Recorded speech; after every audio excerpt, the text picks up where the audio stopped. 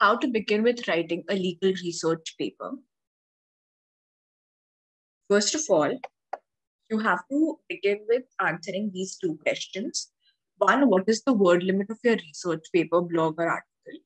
Second, how long do you have to write this research piece? What this does is, it would help you make the most important decisions first to help you achieve a realistic timeline. What that does is, you know that you have to write the research paper in 3 days, and this is the scope of the words you're looking at.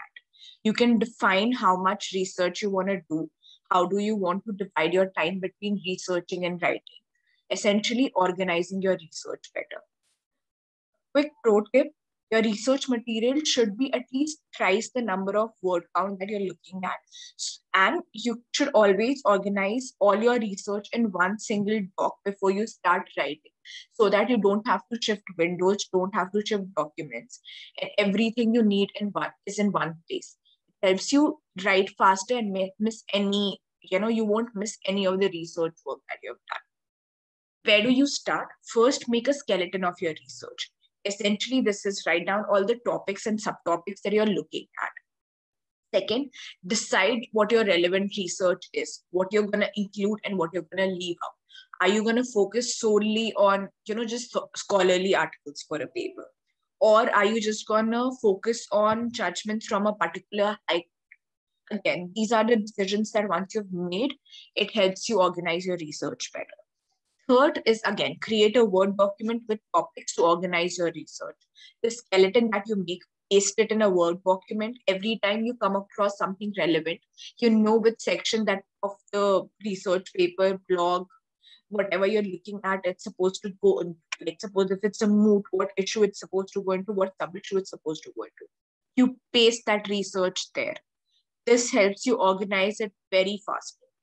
Once you've done all this research, if there is a place where you don't understand, add the explanations in the Word doc itself, so that when you start writing, there's some form of written content already with you. Third, process. Always follow a statement, fact, research, structure.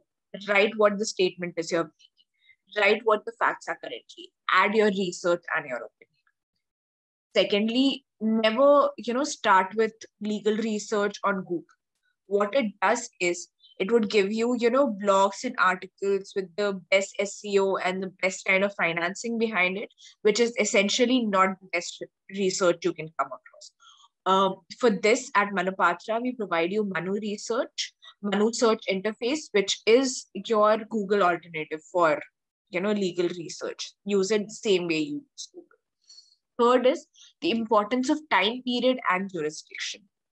What is the time period you're looking at? If you're looking at, suppose, cases that have happened just in the last 5 years, or developments that have happened just the last 5 years. Jurisdiction, if you're looking at 3 Commonwealth countries, you can always just focus your research solely on that if you're using a legal research database like Manupatra by using filters. Next, what are the common mistakes to avoid? Checking whether the judgment is overruled or not. Never cite an overruled, amended, pending, act, judgment, whatever. Always check the future treatment of the case. What if it was dissented in some other case? It might have not been overruled, but what if it was dissented in another case? That would take away the credibility. What were the points that were raised?